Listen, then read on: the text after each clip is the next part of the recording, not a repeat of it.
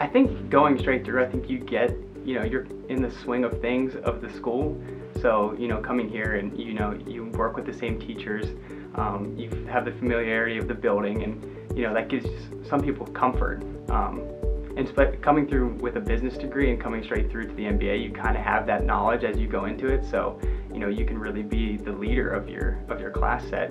And that's how I kind of felt too, is that, I had this knowledge from undergrad, and now I come straight into the MBA, and that kind of made me more ready for what I was expecting in the MBA. The MBA dives deeper into things that you wouldn't touch on in your undergrad. I know there's a sustainability class that we had, or getting into other sectors like law classes that we took in the MBA that was good for us to diversify our backgrounds. But I think the team atmosphere that you get in the MBA is a lot more in depth than you did in the undergrad.